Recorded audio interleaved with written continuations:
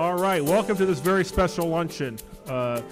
As everyone knows, this is our annual awards luncheon and our, we call it the hot stove luncheon. It's going to be a very special luncheon because we have some awards today and a very special guest. So let me introduce the head table. To my left is former board member Paul Burgosian. Next to Paul is our treasurer, Frank Ferrantino. Next to Frank is our first vice president, Jim Parker. And everyone's favorite sportscaster and BoSox MC, Dan Roach, is back with us. Danny. You always get the biggest applause. That's awesome. To my far right, second vice president, Rick Lico.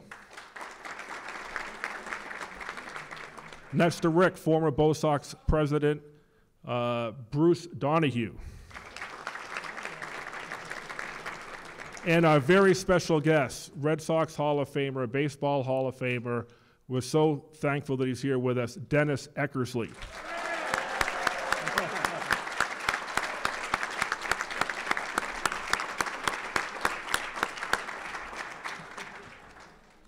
Okay, Dennis, thank you very much again for coming. This is so great to have you here. We're going to hear a lot from Dennis later on in the program. So as always, at every luncheon, we have military guests. This luncheon is a little bit more special because it falls on Veterans Day. So I'd like to ask our three military guests to come forward and stand right here, and then I'll introduce you, and then we can, if you can hold your applause to the end of the introduction, that'd be great. When I'm talking about you, I'll have you stand forward. At the conclusion of introducing our military guests, we want to recognize all veterans that are in the room here today. So today, first, we have Fireman Kyle Brennan. Kyle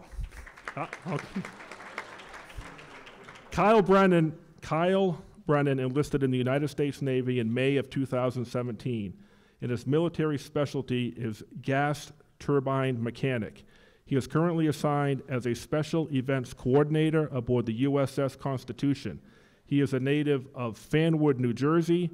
In his off time, he enjoys hiking, camping, biking, and going to various sporting events. Welcome, Kyle.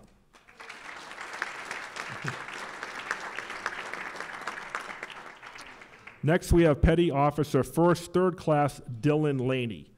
Petty Officer Laney enlisted in the United States Navy in May of 2016, and he is a culinary specialist. So we'll have to get your views on the lunch today.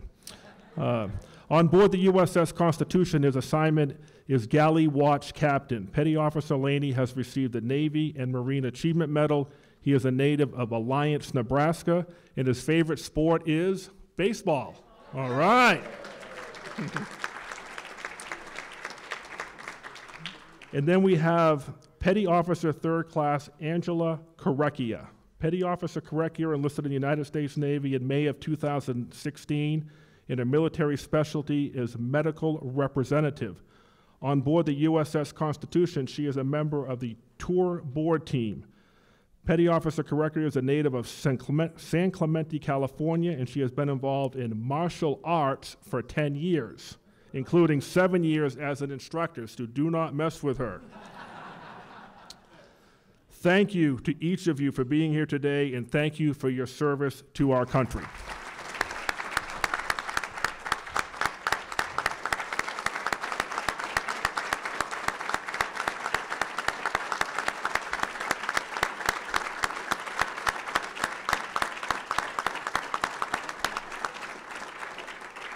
Okay.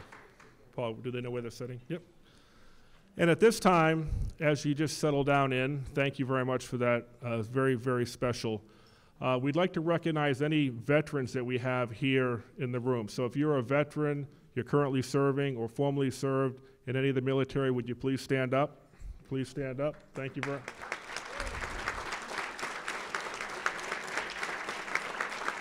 Thank you for your service. Thank you very, very much. Bruce, is Mike here? Is Mike here? Hazelstock? Okay.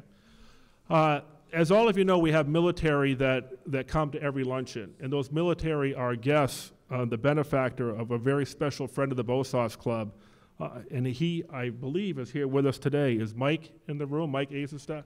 Mike, would you please stand up? Mike, for several years, has covered the cost of the military luncheons. And Mike, I can't tell you how much that means to all of us here in the club. Thank you very, very much. Thank you. We really appreciate that. So as I mentioned, today is special because we're giving out two of the most prestigious awards that the BoSox Club has. One of those awards is the Bill Brooks Award. And right now I'm going to be calling up, Frank, are you coming up first?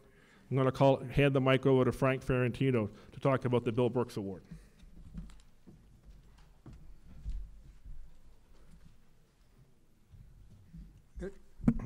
Good afternoon, everybody. For some of your newer members here, this award is given in memory of my good friend for the past many years, Bill Brooks. And this is the third award that's being presented in honor of Bill Brooks. The two previous winners were Dick Bresciani, Vice President of Public Relations for the Red Sox and their historian, and our poet laureate, Dick Flavin. So today we're going to make a third award. If you have a look at the screen, you'll see Bill in his days with the BoSox. So I just want to make a few comments regarding Bill. There are only a few people in one's life who affect you deeply. If you are fortunate to be blessed in marriage, of course, your wife is always number one. She is your soulmate, your helpmate, and the person that you most enabled by. When we develop our best friends through our school years, perhaps on the ball fields, college, and later on in business life. For those of us who played baseball or have followed the Red Sox for decades, attending the BoSox Luncheons is always a highlight in our social schedule. Some of my best associations and friendships came through the BoSox Club. Thus, I was thrilled to be asked to join the club in the mid-90s and became treasurer in 1999, the same year that Bill Brooks became president of the club. For many years on the board, I soon developed an up-close and personal view of Bill Brooks and the effect he had on other board members. His can-do attitude was the driving force behind many an outstanding BoSox project, which he always oversaw from start to finish, with his attentive eye on details and achieving perfection. His quiet confidence in problematic times had a calming effect on his fellow board members, and his positive spirits and good humor always proved to be downright infectious. Bill always made sure he was accessible to the BoSox Club members and always responded to their requests with patience and diligence. Bill's friendly attitude never failed to set people at ease. I always admired Bill's approach to people. Both Bill and I appreciated the movies of John Wayne, perhaps because Bill lived by one of John Wayne's great lines. Words are what men live by, what they say and what they mean. Bill was always a man of his word. He looked you in the eye, had a firm handshake, and always spoke the truth. Bill was a true fan of the Boston Red Sox through thick and thin. In his years, he saw a lot more hardship and disappointment than glory and winning. Inevitably, each spring, Bill would take the lead and spearhead the BoSox effort, or organizing all the myriad of details for spring training, specifically coordinating all the tickets for BoSox members who wanted to attend. I recall vividly on many occasions seeing Bill, and this is true, with hundreds of tickets on his bed, sorting them out, organizing them by game and specific individuals, and then having them delivered, often by himself personally, to each BoSox member. This was as true in Winter Haven as it was in Fort Myers. Bill was the go-to guy when you needed something done for spring training. Bill was never happier than when he was in the company of Ted Williams, his hero, as he is for all of us fortunate enough to grow up in the days when Ted was Teddy Ballgame and ruled the town. So in 1999 and in 2000, when Bill was president of the club and was able to arrange special visits and luncheons in Citrus Hills at the Ted Williams Hall of Fame, and busloads of BoSox members were able to share in those visits and be in Ted's presence for hours at a time, Bill was never happier. He loved to see how his hero was so appreciated and respected by his BoSox Club friends. And it was only through Bill's initiative and his relationship with Ted that these visits occurred. Was instrumental in the BoSox Club and placed a plaque at the Ted Williams Museum in the name of the BoSox.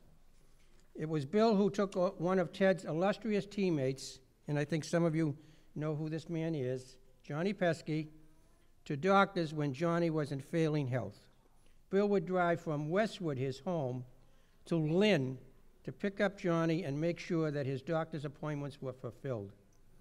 And I also can remember another incident when Craig McNutt, former president of our club, knew of an 11-year-old boy who had cancer, and he asked Bill if he would be able to contact the Red Sox front office and arrange for his boy to meet Nomar in 2000. Bill got in contact with Bresh, who arranged for the boy to meet with Nomar in spring training. This began a relationship between Bill and the boy and Nomar. Bill arranged for Nomar to further spend time with the boy in the clubhouse, in the dugout, and provided the boy with a lot of Red Sox merchandise. Later in that season, Bill and I arranged seats behind third base dugout for this son and the father, and provided the young boy with refreshments through the game, and again provided the opportunity for the boy to spend time with his hero, Nomar. The father later said to Bill, "My son was never eaten as much as he has today." This time spent with Nomar revived my son's spirits and I believe kept him alive for a longer period of time. This boy died in November of 2000. This was the type of activity that Bill always did when asked to perform a charitable act. Bill was always the go-to guy if you needed a favor done and was always willing to call anyone to have a favor performed. Bill was truly a man with a heart of gold. In addition, for over 15 years, Bill and Gene Brooks ran the merchandise table at the BoSox Luncheons and events, and in doing so generated tens of thousands of dollars for our charities. These are just a few of the good deeds Bill did for the BoSox Club. Bill's generosity of spirit, his always helpful manner, his altruism, and his leadership skills are not only qualities that his BoSox friends admired, but also virtues that they tried to emulate through their own behavior and actions and commitment to the club. Bill was my dear, dear friend who I loved and will always miss. I would like to now introduce Bill's son, Bill Brooks.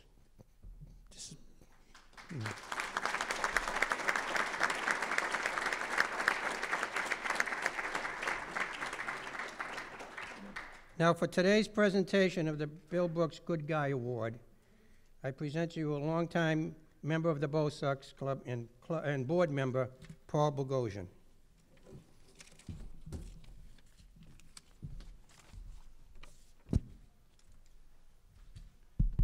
Thank you, Frank. All of us have our entry points into the life of Bill Brooks. Many of you here must have known him. In the conversations I've had with you in past years, you all have your anecdotes. I want to share one with you today. It was sort of an unusual encounter, my first meeting with Bill, and it goes back to the early 90s.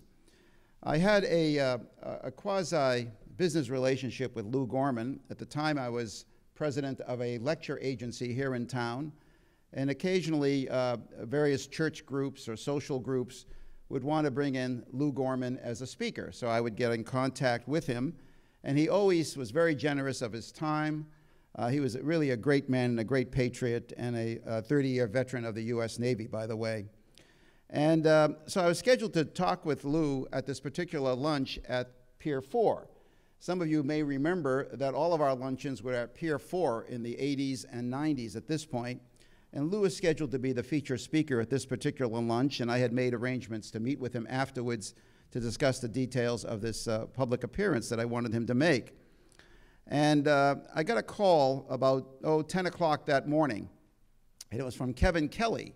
Some of you might remember that Kevin Kelly was the theater critic of the Boston Globe, and he had just had a breakfast meeting with June Allison, the actress.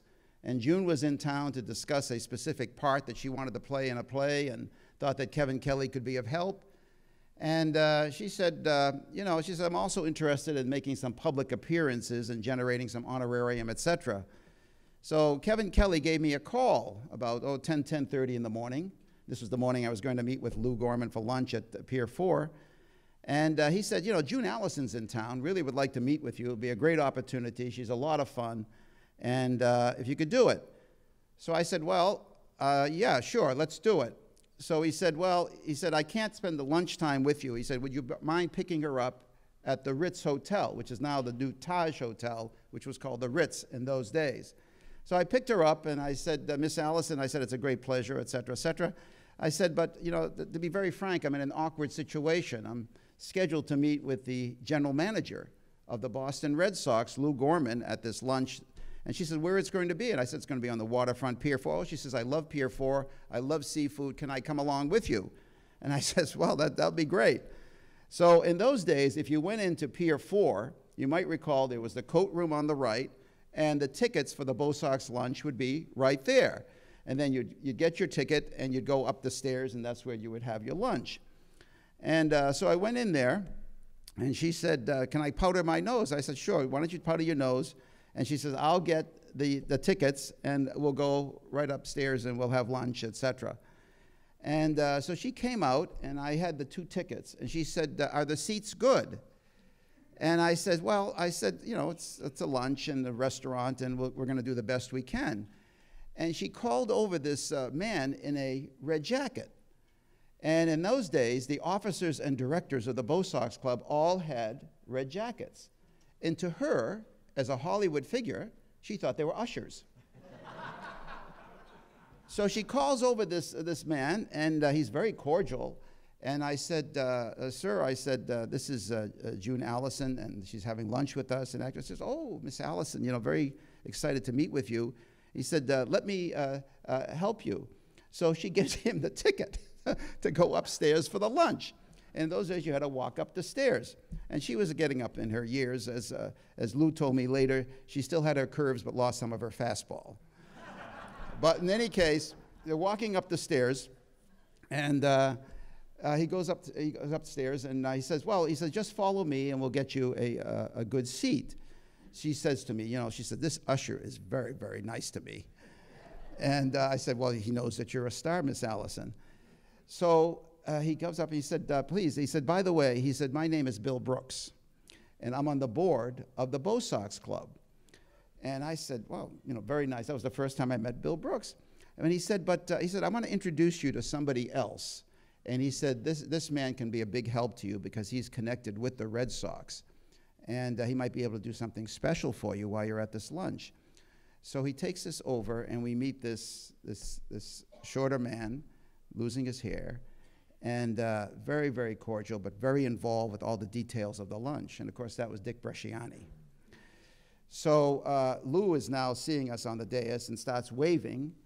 And she says, oh, look, that man up on the dais recognizes me. So she said, I'd like to go up and talk with him, and maybe he wants my autograph. So I said, the lunch is going to be starting soon. I think we ought to get a table. So Bresh picks up the cue right away, goes up to Lou Gorman.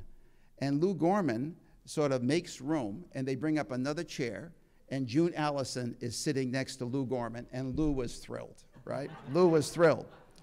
So in that one anecdote, I met Bill Brooks for the first time.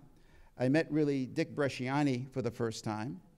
And the lunch was just fabulous. And then there was a third person who I also met that day, and that was Dick Flavin. And I introduced Dick to June Allison, and they started talking about theater and show business and what have you.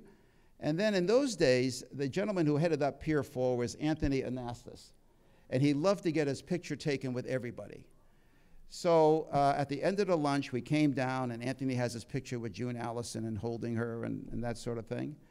And I said, well, that was just great. And then we just continued on with our lunch, talked with Lou, et cetera, and that was the first time I met with them. So about 2 years later, Dick and I are having lunch, Christmas lunch, at Pier 4. And Dick said, he says, I think I have a photograph of myself here. So we go looking around, and finally we find in the right-hand corner a picture of Dick Flavin with Anthony. And who's next to Dick Flavin but June Allison? So that tied it together. But in any case, that was my anecdote, and that's how I met all of these people for the first time. Now, let's get on to the Bill Brooks Award, why we're here. Our third recipient, okay? We had Dick Bresciani, we had Dick Flavin. This is our third recipient. This is not an award that we give easily. It's not an award that we give every year. The person who receives this award has done notable, exceptional events on behalf of the BoSox Club. Now this recipient, our third recipient, none have been so tall or demonstrated such consistent strength in furthering the noble objectives of the BoSox Club as this year's recipient of the Bill Brooks Good Guy Award. Now to the wording of the award. BoSox Club, Bill Brooks Good Guy Award 2017. President, 1999-2000. Board member, 1990-2002. Club member, 1969-2013. Bill Brooks passed in March 2014. Bill was a man of demonstrable honesty, integrity, dignity, candor, and good humor. Through his years of service to the BoSox Club, Bill could always be counted on to take the proper initiative and lead his team of fellow board members with clarity, grace, and even temperament that allowed him to listen to all points of view with respect and a caring understanding.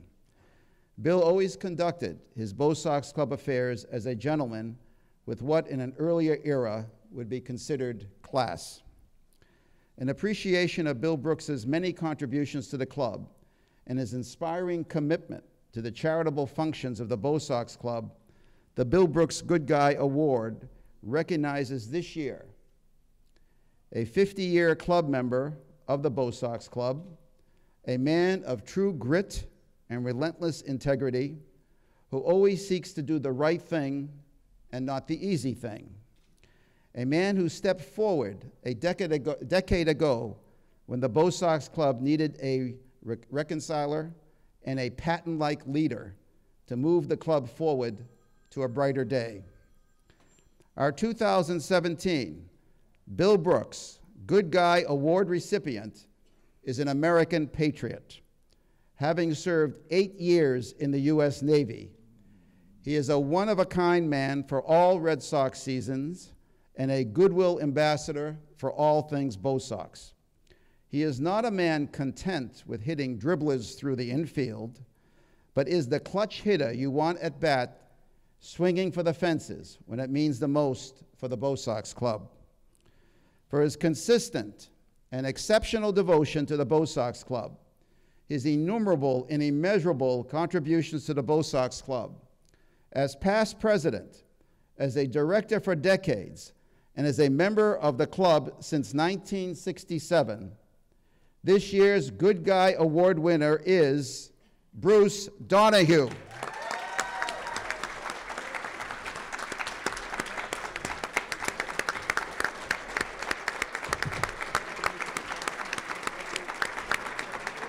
Stand next to me and get more to say about you.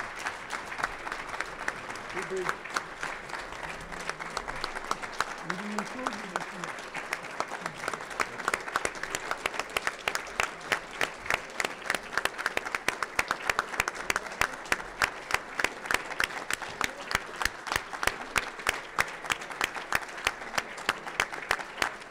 That's your family? Okay. Okay. This was one of the greatest conspiracies in BoSox Club history. He had no idea.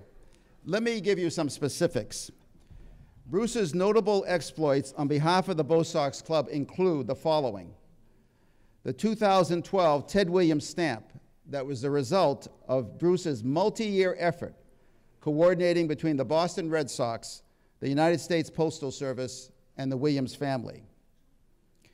Memorabilia gatekeeper. Bruce's purchasing, collecting signatures, and inventorying items such as baseballs, bats, hats to be used at club raffles have literally raised tens of thousands of dollars on behalf of the BoSox Club, most of which have gone to the Red Sox Foundation. Bruce's management of the annual spring training tickets is a multifold, time-consuming task that he has handled on behalf of the club for many, many years. Bruce's instrumental role and his liaison relationship with Red Sox management have contributed mightily in organizing special guests and players at BoSox Club luncheons. Bruce took the early lead in organizing the military service members to be honored at BoSox Club luncheons and initiated the relationship with sponsors to cover the cost of military personnel to attend the luncheons. As Goodwill Ambassador for the BoSox Club, Bruce has acted for decades as liaison with the Cape Cod League, the Pawtucket Red Sox, the Jimmy Fund, and Red Sox management. And he helped establish the BoSox Club plaque at the Fenway Park entrance, as well as chairing the St. Anselm's Scholarship Committee on behalf of the DiMaggio family and the BoSox Club. Bruce's character and personality always enlightens his fellow BoSox Club directors and members with this optimistic expression, quote, "There's always another spring coming along, another summer afternoon and evening at Fenway, and another time at bat that gives us another chance to get the big hit." With warm gratitude and great appreciation, the BoSox Club proudly presents the Bill Brooks Good Guy Award to our friend, Bruce Donahue.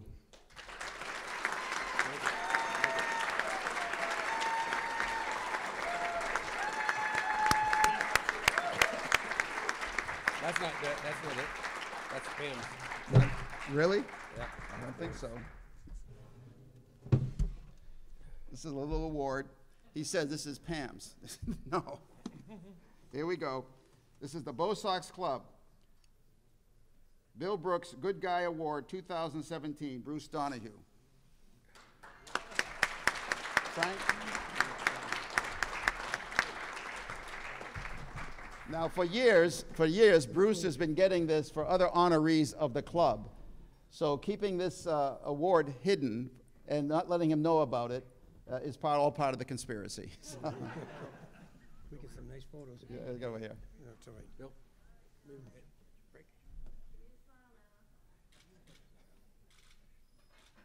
Thank you. Okay, good.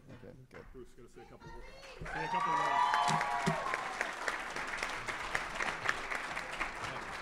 Keep it short, okay? Just kidding. Go ahead, make a speech. I got the peanut gallery here. I'm not one for a lack of words. I guess today I'm a lack of words. Given the fact that Ecker's in the house and he's most appreciative that he came, I think I'd like to be like Bill Mazeroski at the induction ceremonies. Bill said like 4 words and got off, so I don't want to take too many more. All my grandchildren are here. All of my children are here. I had no idea what was going on. I'm very much appreciative, and I love being part of the BoSox Club. Thank you.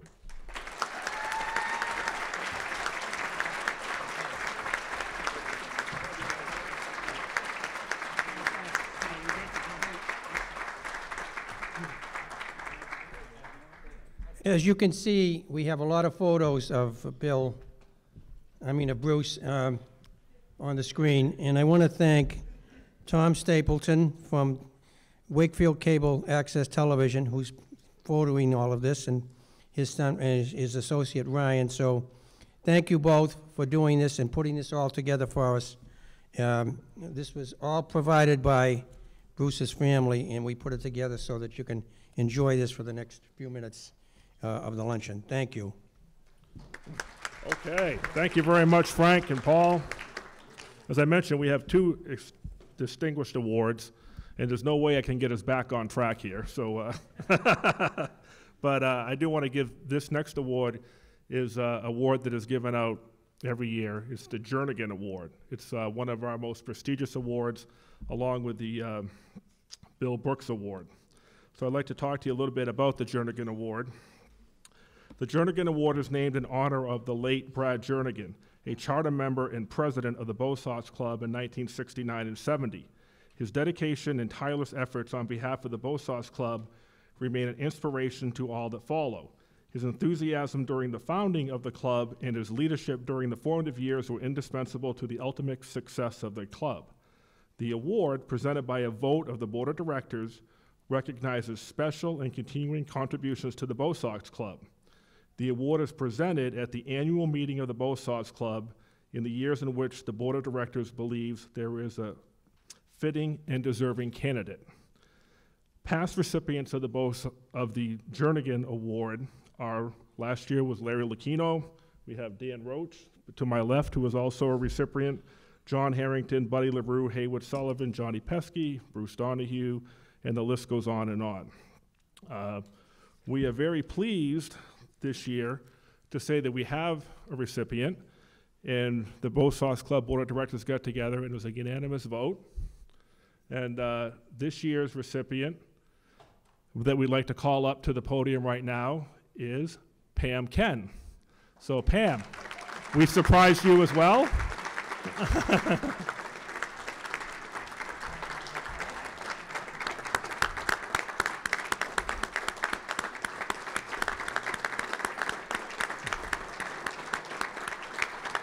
All right. Okay, Dan, will you help me present that to Pam? Yeah.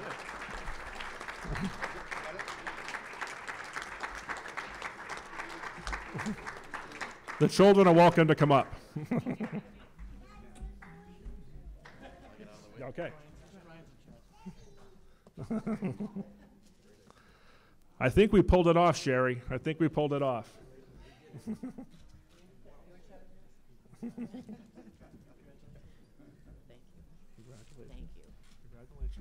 Stand right here if you would. I'm going to say a few words about Pam.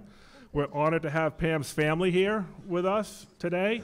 And I think someone said this has been a conspiracy to try to keep it secret from Bruce and secret from Pam has been a true task. And then when Pam sent me a note that said that you couldn't make the board meeting because your children were at home, I was like, oh no. But let me say a few words about Pam. I think everyone knows Pam, but Pam Ken was named Vice President of the Community Alumni and Player Relations for the Boston Red Sox in November of 2015. Prior to her promotion, Pam served 3 seasons as Senior Director of Public Affairs with oversight of community, player, and alumni relations, as well as the area of publications, photography, and archives. From November 2008 until January 2013, Pam was the club's Director of Media Relations. During that time, she was a day-to-day baseball public relations contact and traveled with the team throughout spring training, the regular season, and postseason. Pam began her Red Sox career as an intern working for Dick Bresciani in June of 2000 and received her BS in sports management from the University of Massachusetts at Amherst in 2001. In 2012, she was presented with the inaugural Alumni on the Rise Award, presented by the Mark H. McCormick Department of the Sports Management to those who have demonstrated exceptional achievement in the sports industry while also giving back to programs with their time and resources. Pam has served on the Board of Directors for the BoSox Club as a representative for the last 3 years, although she covered several board meetings for Dick Bresciani when he couldn't be here over the last 17 years. So Pam has been a dear friend of the BoSox Club for the last 17 years. And Pam and her staff have been a tremendous part of the success of the BoSox Clubs, and we are truly appreciative of her dedication and her liaison between the Red Sox and the BoSox Club.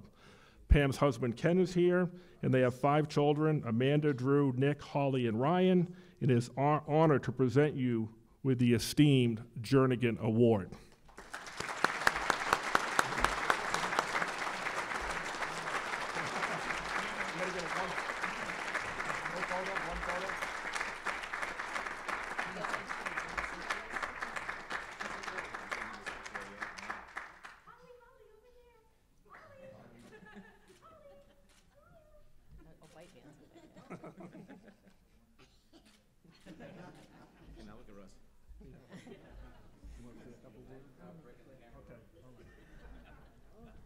I'm apparently picking up my Mother of the Year trophy right after this. Oh, hey. Frank, you picking up this tab today? Oh, very nice. Thank you so much. I can't believe everyone is here. This is an amazing honor, and it wouldn't happen if it wasn't for Dick Bershani and Lou Gorman, so thank you so much, and I really appreciate it. Thank you.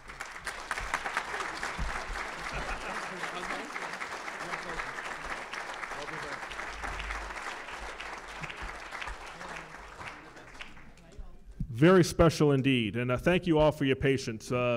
As we noted that the lunch has been delayed a little bit because we wanted to give everyone a chance to really recognize our two special award recipients today. So congratulations, Bruce, and congratulations, Pam, two people that make the BoSox Club run. Thank you very, very much. Thank you, everybody. Thank you for your patience. Okay, let's move forward with our program. Hi. Okay, I thought, by the way, June Allison was this year's award winner of the award, right? The way that story was going, I was like, it's going to be June. Yes, she'll be walking in at any minute. Yes, and again, I don't think it was strong enough, the words you used. Again, if we could all have a round of applause and pray and say thanks, give a great word of thanks, the fact that Dr. Charles Steinberg is not speaking today here at the BoSox Club Luncheon. Yeah, a little louder than that, please, so we can hear it in Pawtucket. Charles is right now walking the streets of Rhode Island saying, please, here, nickels, dimes, they're looking for anything to build that wonderful ballpark on the ocean. So that is nice. And again, not strong enough. I don't care if you ever watch Channel 4. When you are this close to falling asleep, just please put it on your cable system because it may help pay my salary going forward. So please do that. It's all about ratings. So thank you. Welcome, happy Veterans Day, and thanks again to the wonderful people from the U.S. Constitution that are here.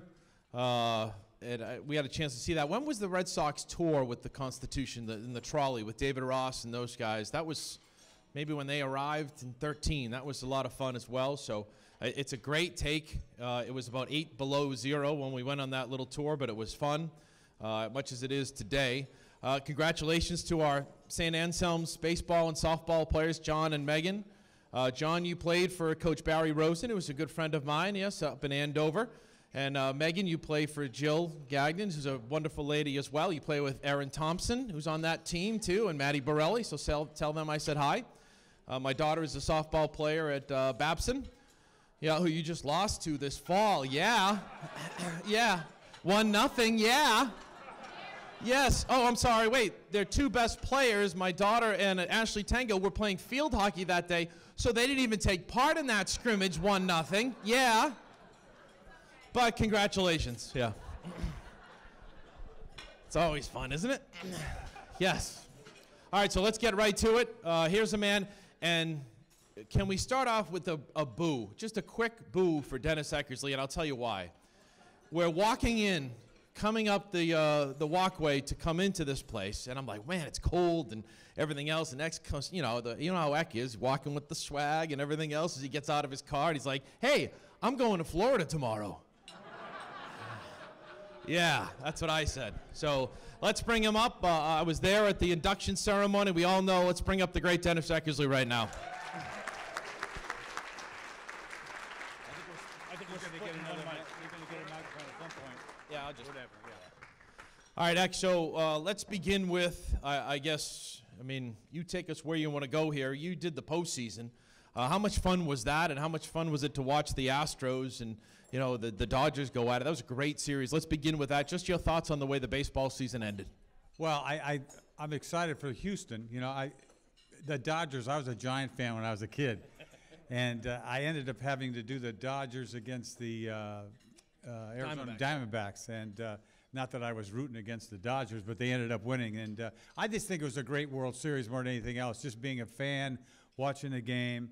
You know, watching Houston. The problem was the Red Sox not getting any farther. You know, I mean, it's shocking the last couple of years how it's ended for the Red Sox. You win, and then Farrell's gone. I mean, everything is just, they're going in a different direction. I'm more concerned, not so much what happened with the World Series, it's what's going on with the Red Sox going farther.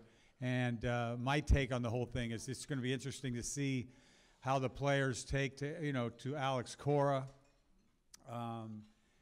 it's the same team. Obviously, everybody knows we need a bat.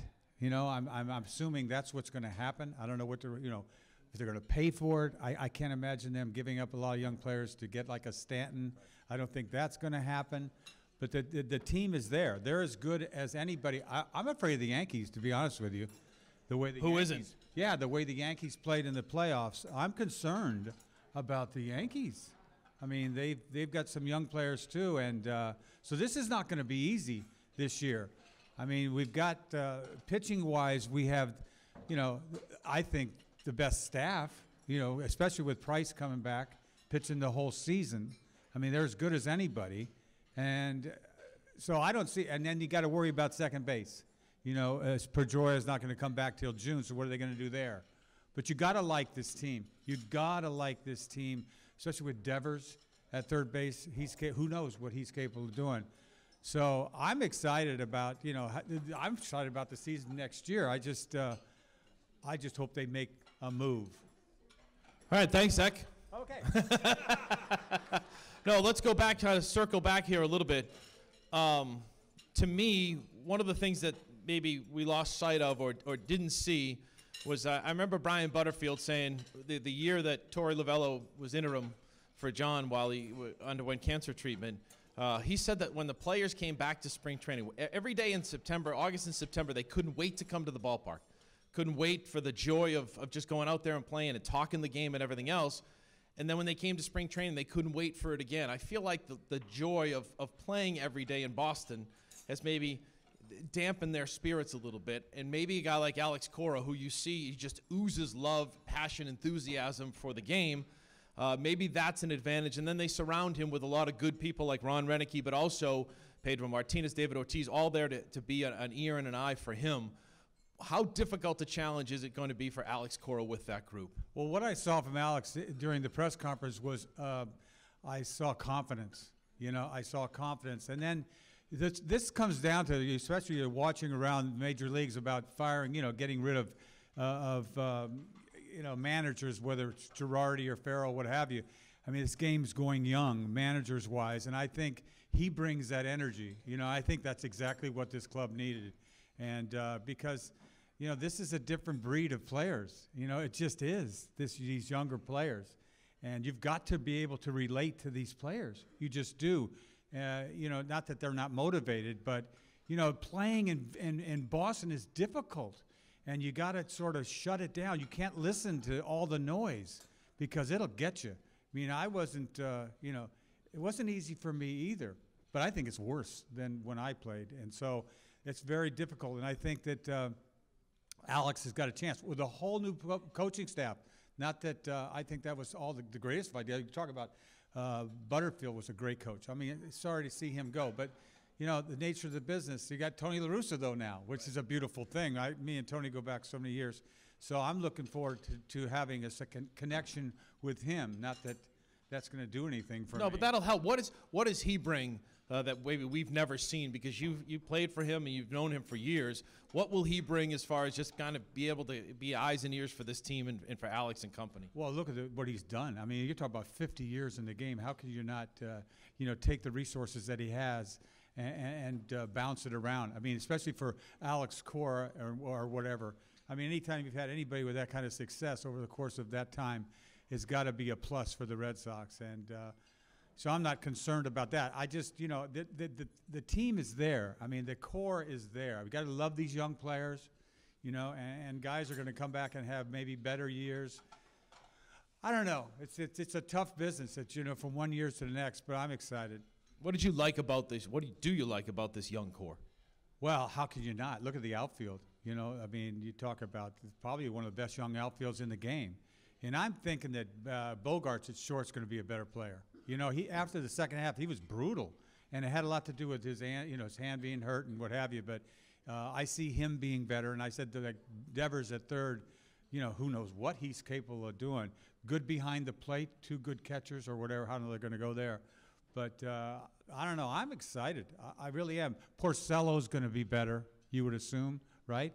Pomerantz had a great year, and Price is going to be there all year. Plus Sale. And yeah, plus Sale. And who's the guy that Carson Smith's back for the whole season, right? Who's the dude we lost for? Shaw? Tyler Thornburg, you get him back. Right. So, you know, if you're thinking about stretching it in the bullpen, you got the best closer in the game. So, I mean, it's a good club. Well, certainly the other part of it is they missed David Ortiz. You talked about energy. They talked, you know, David was the kind of guy, he could handle everything. He could handle clubhouse issues, but he also could handle, hey, Jackie Bradley Jr., you need to do this, this, this, and this. You know, just kind of looking at his swing and everything else. So maybe they bring some character guys in here. And even a guy like David Price, we all know the story, what happened with you. Yeah. How would you handle that in that clubhouse if you were Alex Cora going forward? He said day one that he's met with him, he spoke with him on the phone already. He plans to meet with him down there. What advice would you give Alex when it comes to trying to handle some of these guys and maybe getting that clubhouse? Because, you know, chemistry is a huge thing, especially here in Boston, because they need it. Yeah, I think that's what they were missing, you know. I think, first of all, it's difficult for a pitcher to be a leader. You know, this guy pitching every 5 days. You could cheer all you want in there. You need a veteran, everyday player that grinds it out, and they didn't really have that. You know, and I think you can bring around all the guys you want in the world, but you've got to create some sort of guy that's going to take over and be that. Now, I don't know where you're going to go veteran-wise. That's why when they put that team together in 2013, it was incredible how many hits they made on some of the guys they brought in. It was just, that just doesn't happen. And I can't think right now because I'm not, my nose is not in that clubhouse and getting the temperature of what's going on in there. I think it was an unfortunate unfortunate circumstance with David Price and all that. You know, there's a very temperamental guy, you know, a very smart guy, but I don't think he handled that very well at all. You know, it should have been a one-on-one situation. But then that had a life of its own, you know. And you think about it, they won in spite of all that, you know. And the Petey thing at the start of the year with Machado, that wasn't pretty either. So, you know, just because you're playing 10, 15 years with the Red Sox, it's like Pedroia. I don't think he really wants to be a leader necessarily. No, he's just a guy who wants to show up and play. Yeah, and he plays hard, and that's how he is. And you follow him. It's like Tech used to be. Tech was that quiet leader. He was so busy preparing all the time, getting things ready. He just kind of say, follow me. But you had the Millars and the Damons of the world to handle the media and handle all those issues outside, too. But, you know, when you have a guy like David Price, he has a lot of following. You know, you got a lot of, you know, kids that follow along. So, you know, that's the job that you can't get around it. I mean, Cora's got to go in there and, you know, and you need these guys. This guy is going to be your ace, one of your aces. So, I mean, that's probably one of the most difficult parts of this job. We never would have talked about it years before, would we? No. You know, not at all. But all of a sudden, I mean, that's a big deal. And you know, that's not an easy job. You know, I mean, I don't know. Well, it wasn't easy on you, the whole David Price. I give you a lot of credit for what you were able to do and how you handled that situation because it couldn't have been easy for you. No, it was bad. It was awful. Yeah. You know, I mean, I don't want the attention to begin with, let alone that, you know. But at the same time, it's just, I don't know, it's just not right. And the fact of the matter is, this is a different breed of kids. You know, we can sit around and talk about millennials all you want, but they're different, you know?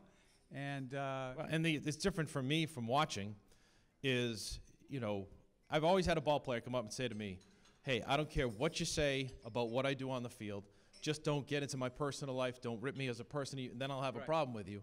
That's not the case anymore, is that if they're sensitive to everything when it comes to performance, and it gets in their head, which has changed. Well, the fact that what I do, you know, when I'm doing the games, is I'm just calling it like I see it. And you try to be as honest as you can be. And sometimes I think those players want their mom and dad to be doing the game.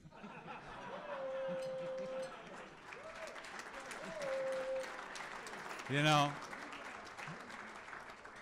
But I've got to keep doing what I do because, if you get, that's why I don't get real close with the players. I mean, you know your job. I mean, you have to sort of have a relationship with them because you need them. You know, as far as I'm concerned, you know, I want to be objective. I just do. And if you get too close to players, you'll find yourself, you know, whoa, not knowing where to go. And that's why I feel free as a bird. I was just looking at my phone earlier. So Nesson announced that Mr. Price's dad will be in the booth with you starting next season. Really looking forward to that, right? not Jerry, Mr. Price. Yes, exactly. Some final thoughts here. I find it interesting the passion you've had for the game, the passion that we've seen from the guys that have won championships here. You look at the 04 team, the 07 team, and now we're seeing a guy like Dave Roberts. We're seeing a guy like Alex Cora. We're seeing guys from those particular teams that are now managers in the game of baseball, and first-time managers like a Dave Roberts. Just your thoughts on those type of players and going through what they went through in Boston and now becoming big league managers. Well, I think the experience of being in Boston is priceless for David Price. David Price. He's got David Price on his mind. Let's move on. David Roberts. But the analytics is involved here. Yes. You know, just being around it. I mean, you've got to blend both of them, and so you've got to be with it. You saw Gabe Kapler going with Philly. I mean, he's another Red Sox, ex-Red Sox player. You know, he's full of analytics too. I mean, so you've got to blend the two. But ultimately, is the relationship with the player and the manager. But why those Sox guys? Why are they all becoming managers? What did you see from those teams? I don't know. I mean, it's kind of strange. Because, you know, you wouldn't pick some of these guys if you played with them. And it's like Jerry. You never thought Jerry was going to be in the booth when I played with Jerry. Right. Seriously. No, I know. You know, so you never know what they're thinking. But with Alex Cora, everybody was saying, you're going to be the manager, right? Yeah. So some guys are destined for that. All right, so when you look forward with this team, if I said to you, you could do this. You could sign Stanton, but you'd have to give up a Benintendi and company. You could sign J.D. Martinez for $200 million, or you could go out and acquire guys through trades or what have you. What would you do if you were Dave Dombrowski? Well, I think the simple thing is to write a check, right? Like they did with Price, right? You need an ace, bang, you give him $220 million.